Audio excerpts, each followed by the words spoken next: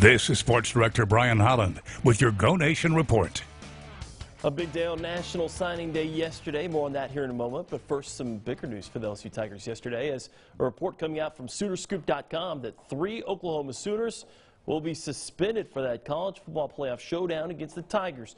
That report saying that sophomore defensive end Ronnie Perkins, who, by the way, has 13.5 tackles for loss, junior running back Shamondre Stevenson, and freshman wide receiver Trajan Bridges will all be suspended for the Peach Bowl. OU head coach Lincoln Riley asked specifically if Kennedy Brooks and the aforementioned suspended Stevenson will play in the game. He responded, Kennedy Brooks will play. And that's it. That's all you get. How about this? Plenty on the plate, plenty to get out there on the recruiting trail there for Coach O, and another top 5 class, back-to-back top 5 classes in recruiting for LSU. Now, it's not all finalized. They will finalize it with a final recruiting date there in February, but a very good sign. And by the way, the theme of this year's class, 14 of the 19 signees yesterday from outside the state lines.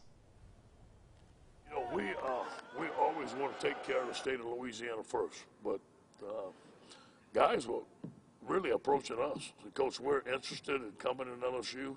They were great players, so obviously we went out there and get them. Well, we didn't get everyone from out of state that we wanted. You know, we lost some, but that's going to happen.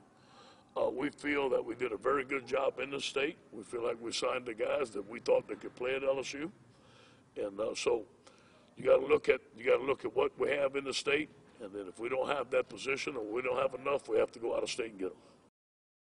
Will Wade and company in the PMAC last night hadn't lost at home all season long, taking on East Tennessee State.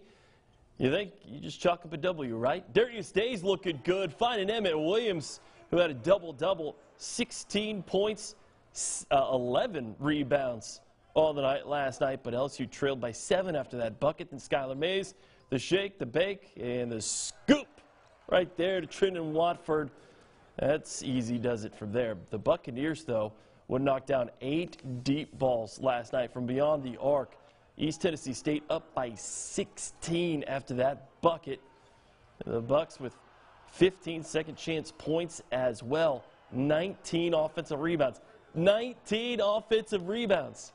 That is not ideal. East Tennessee State up by 18, and LSU furious comeback. Skylar Mays, the pump and the 3, but it wasn't enough, as unfortunately East Tennessee State gets the win in the PMAC last night, 74-63.